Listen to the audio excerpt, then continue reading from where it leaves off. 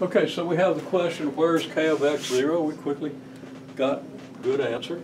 And from, at least, 3 people gave me good responses.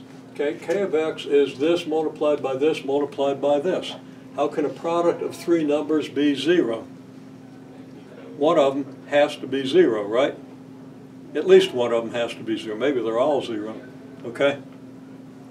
But if any one of them is 0, that is enough, okay?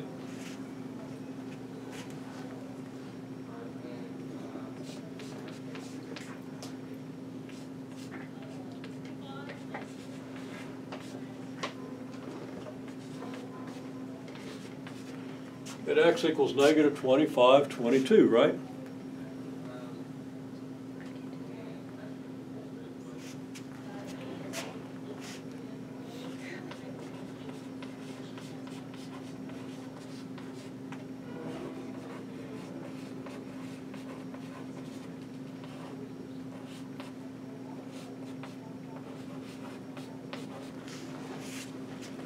Since these are zeros of f, g, and h,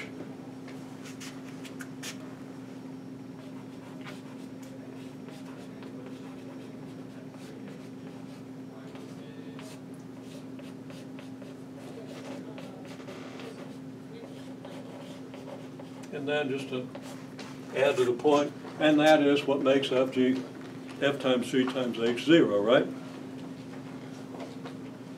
Make sense? Big deal, okay?